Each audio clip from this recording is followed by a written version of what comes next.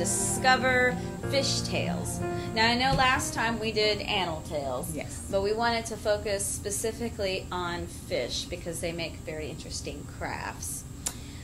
Some things that I learned while I was doing the research for this is that a fish tail is actually called a caudal fin. So they consider it a type of fin. I learned that it's not the most common fish in Kentucky for fishing. But I learned a little bit about rainbow trout. So rainbow trout can be, you can tell what they are because they have that like pink swatch on the side, but they also have like those black little dots. And they're usually about a foot in size, but if they're in the right conditions, they can get to be huge. So I just wanted to talk a little bit about maybe a fish you would encounter if you decided to go fishing in Kentucky.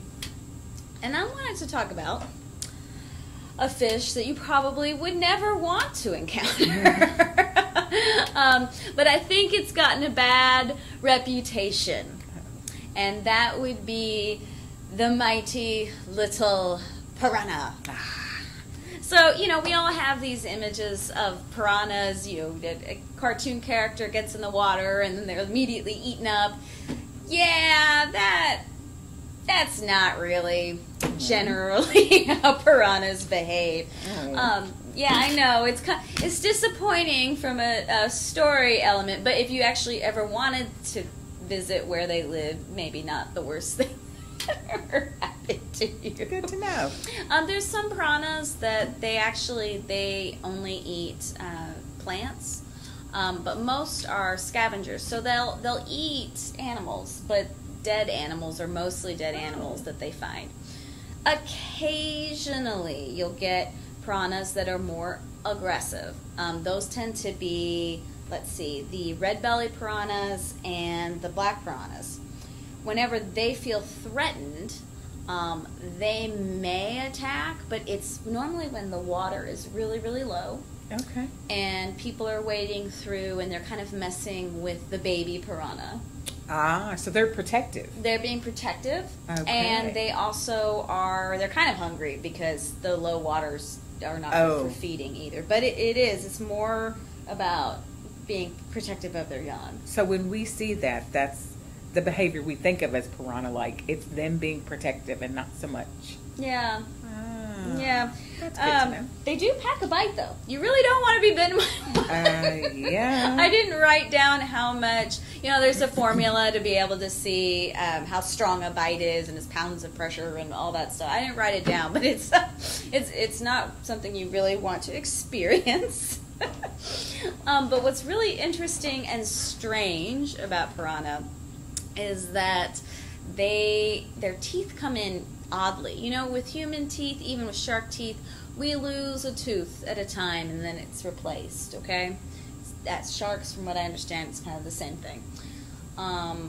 With piranhas, it's like they lose like 5 teeth in chunks in different parts. And that's, gross. But it's how it works for them. But it does work out really well for us because the craft that we created, your piranha is going to have some gaps in his teeth. Yeah. But we're very excited about this craft, and so I'm going to turn the mic over to Yolanda for us to practice that. All right. So before we get to that, I'm just going to tell you this is your bag, and this is what it's going to look like. And it's going to have paper fish, paper teeth, clothespin, tissue paper, 3 googly eyes, pipe cleaner ring, and a twist tie. And the things you're going to need are marker, school glue, tape, scissors, and straight edge, and pencil. And a sense of humor. Yes.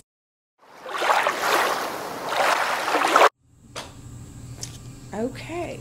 So this was our first go at him, and I thought this was a little more difficult than I wanted to deal with.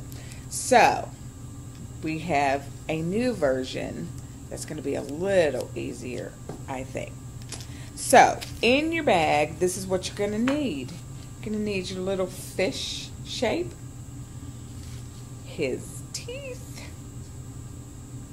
and your clothespin. So I'm just going to show you how to do your straight edge, and I'm going to do it with a blue marker because I want you to be able to see it, and on camera I don't know that you'd be able to see it. Let me scoot these things over if I don't do it with a marker. So I'm going to put him down, or actually going to do it right through the middle of his mouth is what we're going for. So wherever that lands on his caudal fin, let's see. That's what we're going to cut.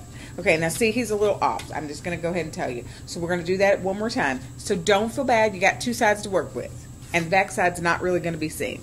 So I'm going to go again toward the middle. All right? I'm not all about the perfection. You don't have to worry about that. All right, and I did it again. But it's okay. This one's better. So then you're just going to cut right on that line. And you got your two pieces. So then what I did was I'm going to show you with your clothespin. You can use school glue too.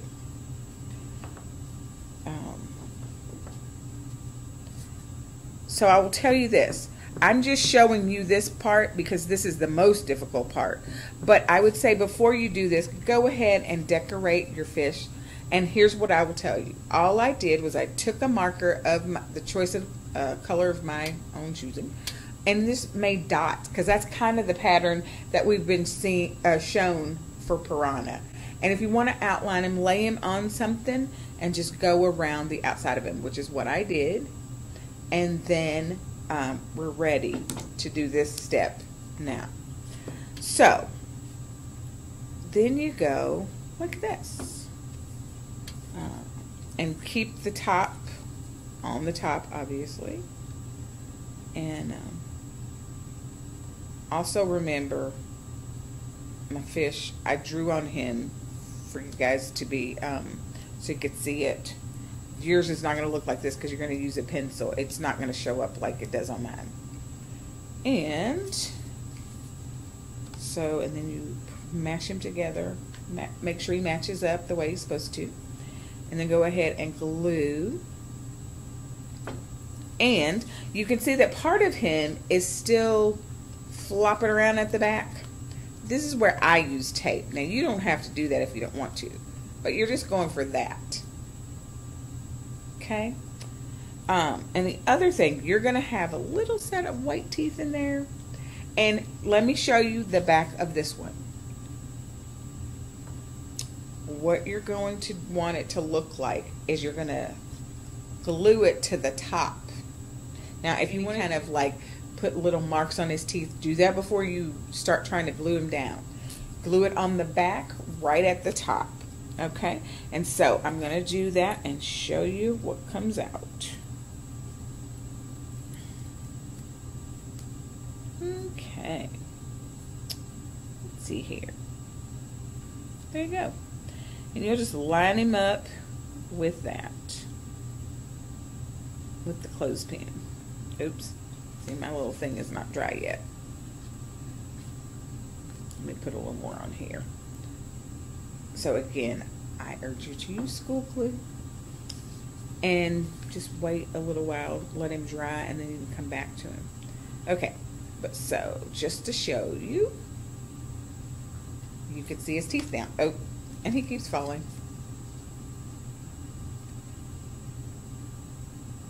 All right. But you get the idea of what to do. Yeah, there you go. There he is. All right. So the other thing that's going to happen, I'm going to use him because he's all taped and glued securely together, is you're going to take your biggest eye, that's the one I used, and put on him. Give him a big old eyeball. And here, I'm going to do both sides because it's not doing what I want. Oh, and the glue. Yeah. Use the school glue. Don't do what I did. All right. So here you go. There's our piranha. Chomp, chomp. Okay, and Julia and I.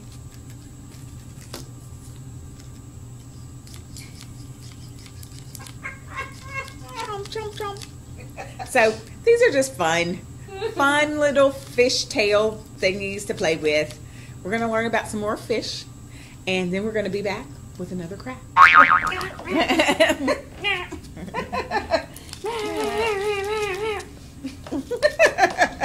Yeah, these are a lot of fun. Yes. Don't torment your friends too much, but a little bit. A little bit, like just a tiny bit. So next, I wanted to talk about some beautiful aquarium fish, even though sometimes we don't see them all in aquariums. One of the most common is an angelfish. I have an image here of an emperor angelfish. Now what's interesting is there's a lot of different types or species of angelfish. So some actually live in freshwater, which means that there's no salt in the water at all. But most live in the ocean. So you have a few varieties that are freshwater, but most of them are saltwater varieties. What's really interesting about the saltwater angelfish, though, is when they are juveniles, when they are not quite babies, but you know, they're younger, and they haven't actually become adults yet. They look completely different. I mean, they have the same shape, but that's about it. So you can see here, you know, they look as juveniles really kind of cool. Like they have this little spirally thing. I think that would be a fun craft too. And then this other image, it's of the emperor angelfish as an adult. So totally different, same fish.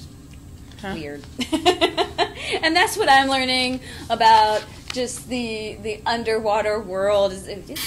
It's unusual. The next fish I wanted to talk to you all about is the lionfish. Now, this is a beautiful fish. It probably came to the United States as an aquarium fish. Unfortunately, this fish has now been released into the wild, and unlike where it's originally from the South Pacific, but here, where it's been released in the bottom part of the United States and in the Gulf of Mexico and the Caribbean, it's really harming the environment.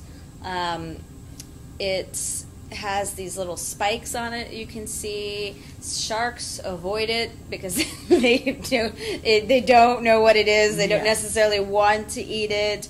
The spikes, they are a type of fin. They are filled with venom, which is a type of poison, and they're like needle sharp.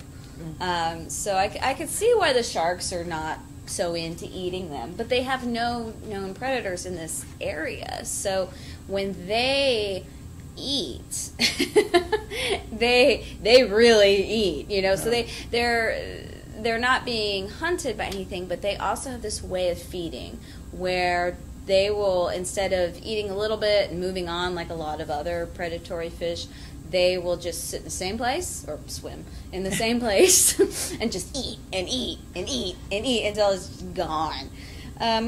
So I do think they're really beautiful. They are. Just a little problematic, but beautiful.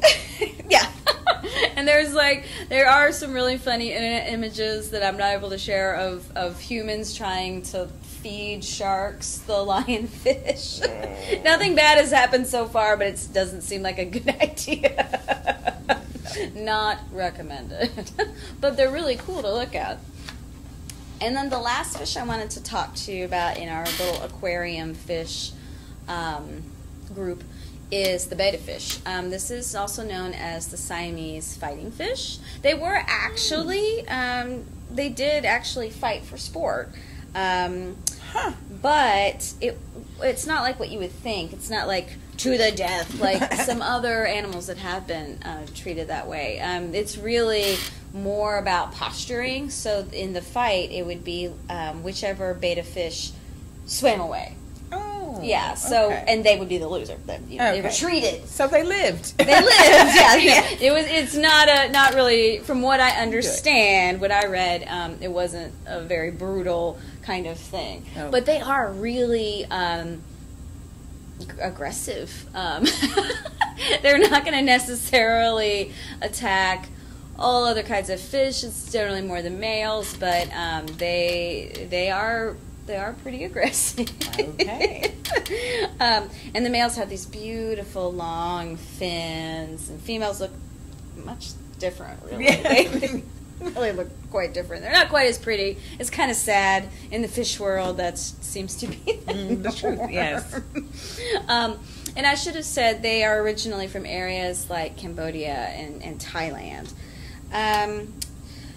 One thing you should also know about betta fish is they are commonly used as decorations almost. You see them in these really cool, small, ornamental bowls. Oh. But the truth is that's really not good for them. They need more space than what sometimes you'll see in like home decorating kinds of situations. They need space, yeah, and they need water that's actually fairly warm, 79 degrees. Oh, yeah, wow, yeah, that's pretty warm.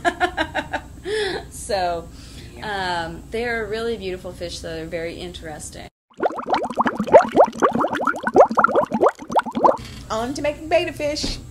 Okay, so here's what you should have left in your pack: an egg, 2 eyeballs, and a little pipe cleaner ring, along with 2 different kinds of tissue paper. So with your bigger piece of tissue paper, this is what we're going to do. Oh, and your twist tie. So we're first just going to put him in the center-ish, and you don't have to do anything in specific, really. We're just going to twist him up a little bit, and that's how we're going to make our fish body. Isn't that cool? It just kind of works out like a little fish head. And so then we're going to twist away. Twist. There we go. And there's our body. And then if I were you, I would fluff out. Now, if he doesn't fluff out like you want him to, just give him a little scissoring, and there you go. See, from the side, from the back. I like him now. All right, so I'm gonna go ahead and say, use this glue, and we're gonna put on his eyeballs. Boop. And there's that. There's that. And of course you can use glue sticks. I don't see why it wouldn't work. But I'm going to use definitely this for the mouth ring because it's the fluffy. And I don't know about you guys, but whenever you do more fabric-y stuff with glue sticks, it's just a lot harder to get it to do what you want and stick. So there he is. And that's all going to dry very clear. So as you can see, he does not have any of his little fins yet. So we're going to put him to the side, and you should have 2 little pieces of paper that kind of are matching. This is totally up to you as to what kind of cutting you want to do. I want mine to be a little bit like long. I want to use mostly the length of the page and just curve it around a bit. So that's it. I'm going to do that, and I would cut them at the same time so you have equals. And if you want, because I'm thinking now that I'm looking at it, I like it enough to, I'm going to put just a little crimp in it. And then you're going to take it side by side and then use your tape. This is where the tape comes in handy. Just put it like that. And then you're going to tape it to the side. And see, there's one. I'm going to do the other one. And you're noticing that I flipped it back. I didn't want to use the whole bit of it, but I wanted something for the tape to grab onto. So that's why I did that. And there's our little betta fish. So he's so easy, but he's also very cute to me. So I liked him. So I hope you like making them.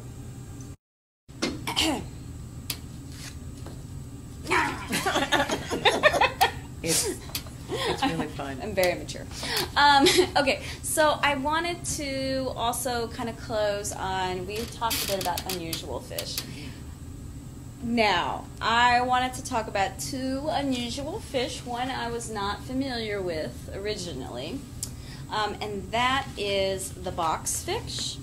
It looks like a box. It has kind of this hard, it's called a carapace, but it's like basically shell material. So it has a hard carapace that makes it look like a box. They are actually sometimes also called cowfish because a lot of them have these horn-like things on their foreheads. I know, it's a strange fish. And they are eaten by humans, but and they're considered pretty tasty. You have to be careful when you handle them because apparently they kind of eject or release a kind of toxin that can kill the other fish that they're with. So just something to be careful about, but apparently people really like to eat them. Yes. And then the next one is one we might have seen before, which is the pufferfish or a blowfish. Yes. And they're called this because they literally will inflate themselves like a balloon, or I've seen it, a globe, as some people say, whenever they feel threatened. They are poisonous. they are poisonous, and yet people also eat them as well. And unlike the boxfish, where it's just like getting rid of the toxins, these are, if you ingest the wrong part of the pufferfish, you could die. And they eat it in Japan. It's called fugu, and you have to be a specially trained chef to be able to prepare it. I personally don't plan on trying fugu unless I know it's towards that end. But you know, on the way out. I'm even then I'm just like, maybe not. I don't see the point. But many people do enjoy it. So, and it's a really interesting fish that I wanted to share with you all. It's a closing note. So, we wanted to. I just wanted to thank you all for watching. Yes. I think that's pretty much all of our stuff today. So, thank you. Keep an eye out on our calendar for virtual and now in-person programs. Oh, that's right. So, we're very excited about that, and see you soon. All right. Bye, guys.